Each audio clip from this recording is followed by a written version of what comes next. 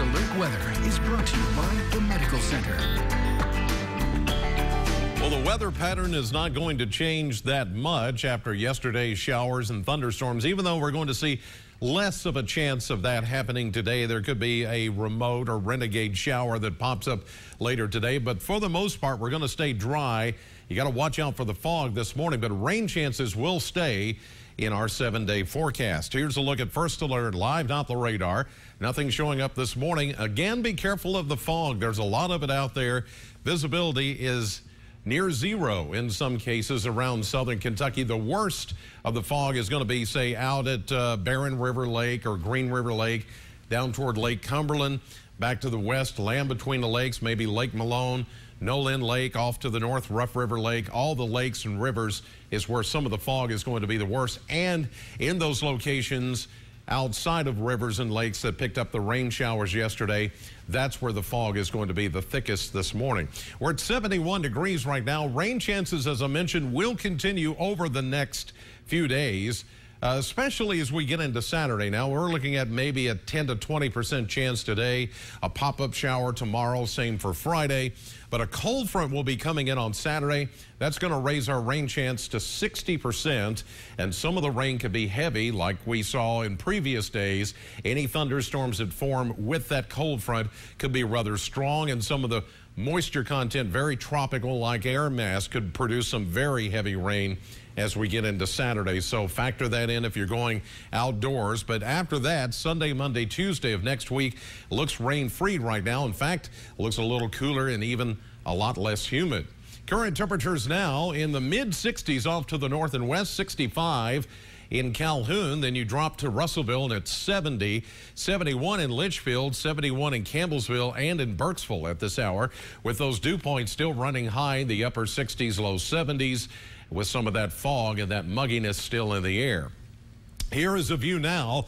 This is down Scottsville Road from the other direction. Last half hour we were showing you from the eastern side of the interstate. Now we're looking from the west side, and this is Scottsville Road in front of the Bowling Green Airport from the Independence Bank weather cam.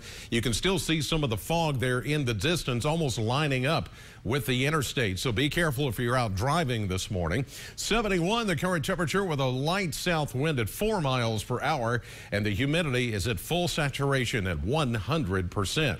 Tompkinsville and our newest AAA Systems weather cam.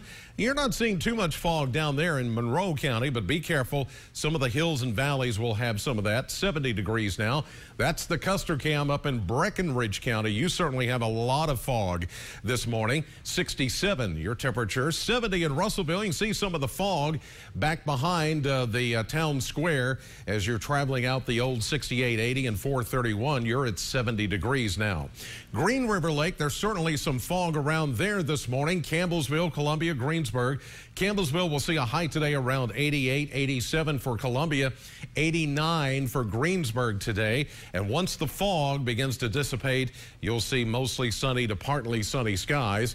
The Powerball jackpot for tonight estimated to be at $100 million, and the next Mega Millions drawing estimated to be at $33 million. 71, the current temperature right now at the Bowling Green Airport. Muggy 70s to the south.